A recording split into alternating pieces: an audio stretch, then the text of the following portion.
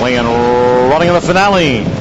Angels are due in the red cap. Next cat breaks well, and there's Prune's Interest put in the game early by Tim Thornton, and Kachina's up close, racing up the backstretch. It's Prune's Interest leading. Next cat, Angels are due, and Kachina at the rail. Stop That Dancer is next in fifth.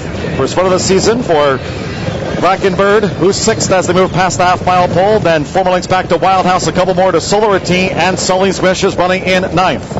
The opening quarter, 22-4, going into the far turn. So Prune's Interest just burning rubber with 3 furlongs to go. Prune's Interest being tailed by Kachina, and Angels are due. Stop That Dancer. Next cat is feeling the pinch.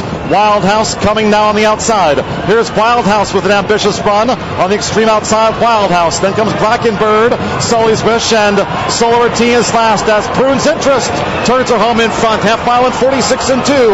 Prune's Interest led soon after the start down to the final furlong. Prune's Interest, but Wild House is bridging the deficit. Then Sully's Wish is on the front outside, racing inside the final half furlong. Wild House, Sully's Wish coming with a long run, but time ticking away. Chris aiming at Wild House. Wild House, the favorite obliges in the last from Sully's Wish. Prune's Interest third, and Solarity finish fourth.